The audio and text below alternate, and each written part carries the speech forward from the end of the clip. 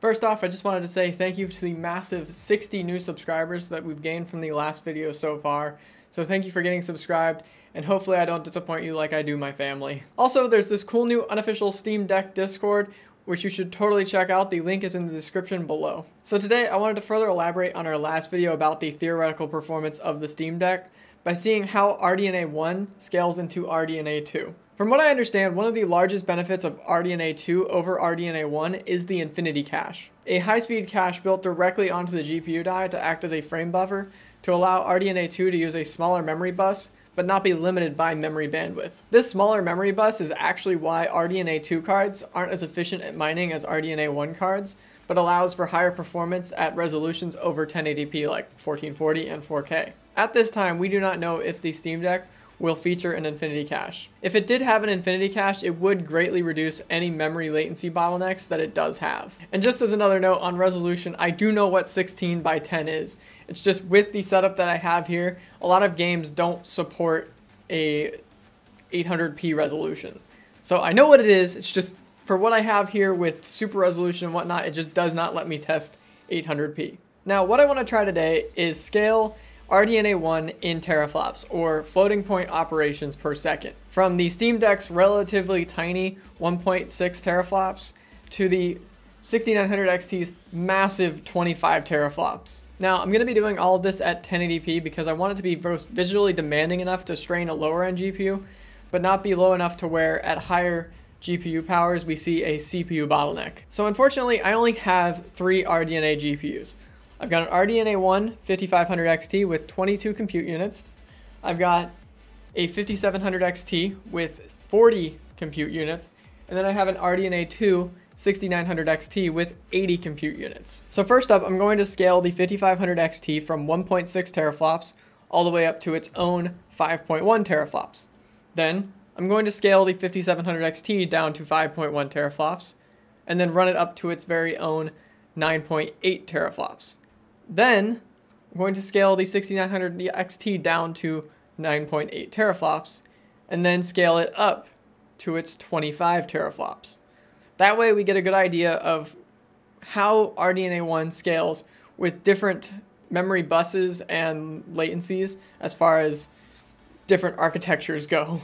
What I'm really interested to see here is if the 6900 XT benefits at all from its Infinity Cache at 1080p. For this test, we're using the Metro X's 1080p Ultra benchmark.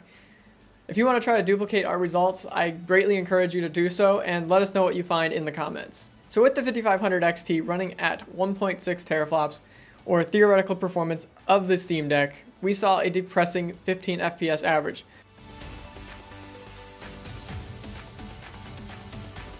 But honestly, at 800p and medium to low settings, the Steam Deck should play this game without any problems. Then when we stepped the 5500 XT up to its full 5.1 teraflops, it achieved 38 FPS average, or an increase of about 150% FPS for 220% more theoretical performance. So we did not see linear scaling on the 5500 XT. But when we swapped out the 5500 XT for the 5700 XT, and then dropped the 5700 XT's theoretical performance down to 5.1 teraflops, we saw 45 FPS average, or 200% more FPS than the 5500 XT running at 1.6 teraflops, with an increase of 220% the theoretical performance of the Steam Deck.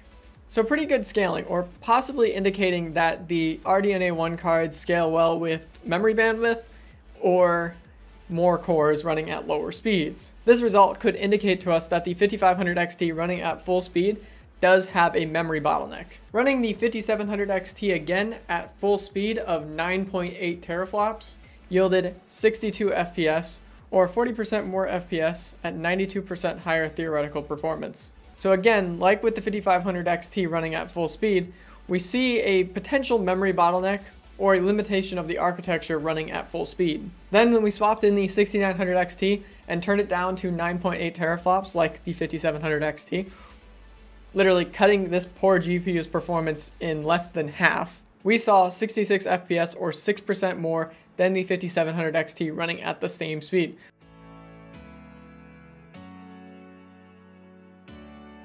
Which is no surprise judging by the slides from Extreme Tech, where they tested a 6700 XT versus the 5700 XT, and saw similar performance increases at the same clock speeds. I even went ahead and ran the test again on the 5700 XT and 6900 XT at 1440p, and we saw the gap widen with the 5700 XT falling from 62 FPS to 45, where the 6900 XT fell less from 66 to 55, once again mirroring the results that Extreme Tech found in their testing. And then back at 1080p, the 6900 XT turned up to 25 teraflops, so double that and 2.5 times that of a 5700 XT.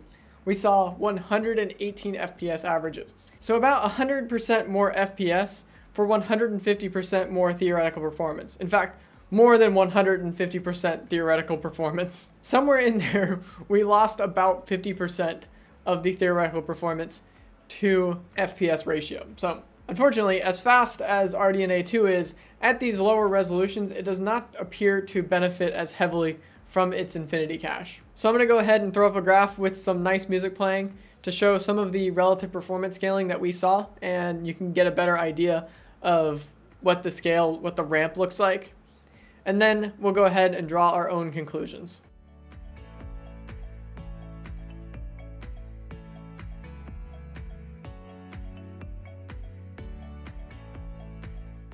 So from what I can tell, if the Steam Deck is not limited by memory speed or thermal throttling, it should perform identical to what we saw in our last video. The 5500 XT is not memory bottlenecked at all at lower clock speeds. And scaling it up to the 5700 XT shows almost perfect scaling when you are again not limited by memory bottlenecks. And then scaling the 6900 XT down to the 5700 XT, we saw a 6% increase in performance at 1080p with possible diminishing returns below 1080p resolution, because from what I can tell, the infinity cache is helping it, but not probably as much at lower resolutions where, again, memory bottlenecks are not going to be a problem. Remember, both these GPUs have the same memory bus. So yeah, that's going to do it for today, guys. Go ahead and let me know in the comments what you think of my testing methodology, if it is crap and biased.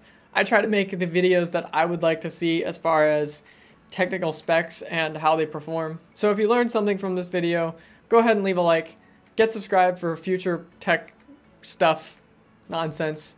And like always, I'll see you next time.